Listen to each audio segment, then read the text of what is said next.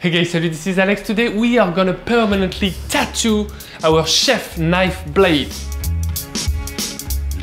using only a 9-volt battery and some salt. Simple, right? This episode right here is the reason why I started this whole series about chef knife makeover. This is the reason why. This is my chef knife makeover. How to customize a chef knife, new design, new shape, new handle, new edge, and of course, new style. To catch a specific episode, hit the link.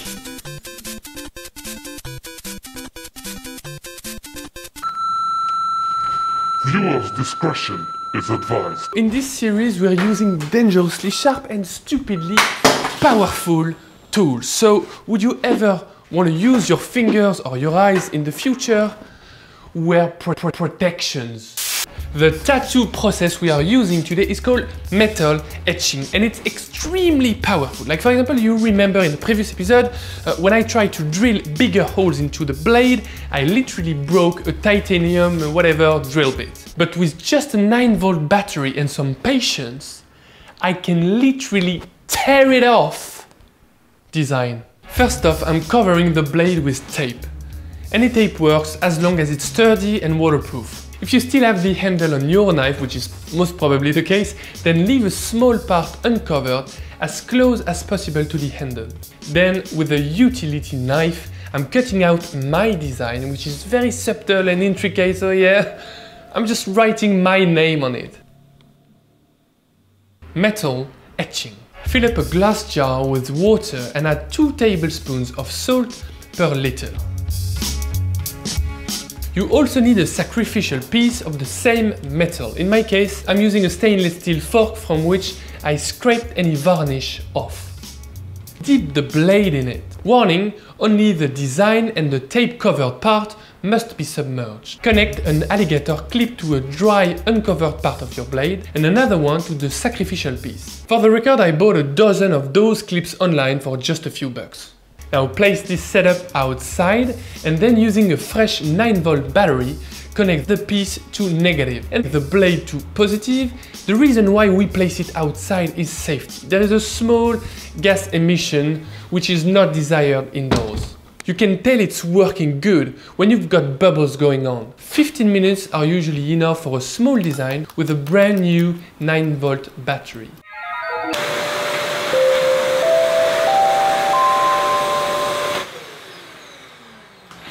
Right, so this studio update is one of the most convenient I have in this studio. Look at this. I have this tube shelves, stainless steel tubing shelf over my sink. So whenever the water is dripping, directly in my sink. And I also use this shelf to hang all my saucepans and all my frying pans and work with hooks. If you guys remember well, this is one thing that I designed at the very beginning of the studio. So it is great in a way because things happen. All you need is patience. Convenient to the max. And that's the end of this studio update.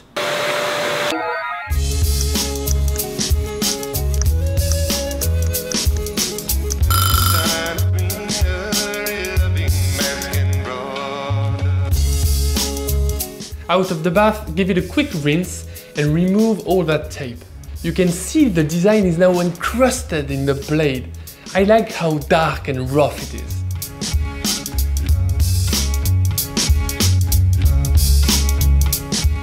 You know, having my name on it is cool, no doubt, but I say we take it to the next level. I say we tattoo the whole blade. Again, cover the blade with tape. Cut off your design and proceed with metal etching. A quick notice that 9-volt battery is not powerful enough to tattoo the whole blade in one go. I'm doing it a small surface at a time, about 2 inches square.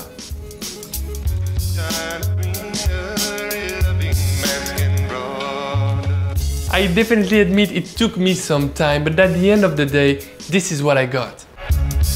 A custom blade with my own tattoos on it. Of course, I made it very personal. This is the first Alex design, then a YouTube logo, then there is this skull to remind me I should hustle in life, and also this date, which is when I got the keys to Le Studio, where I am doing this video right now. Speaking of keys, there is one key right here, which is a symbol of control over destiny. Finally, there's an anchor to keep my feet on the ground, and also a heart, because this whole story is just about love. And now I can proudly say this is my chef knife.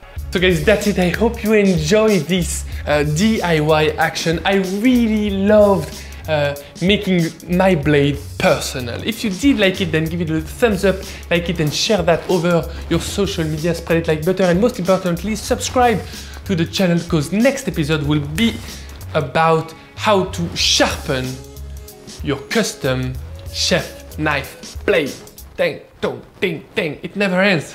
If you want to see something completely different, then watch this episode of the Tartine Odyssey open face sandwiches, where I made a delicious deli ham, asparagus and chervil tartine. Take care guys, bye bye, salut!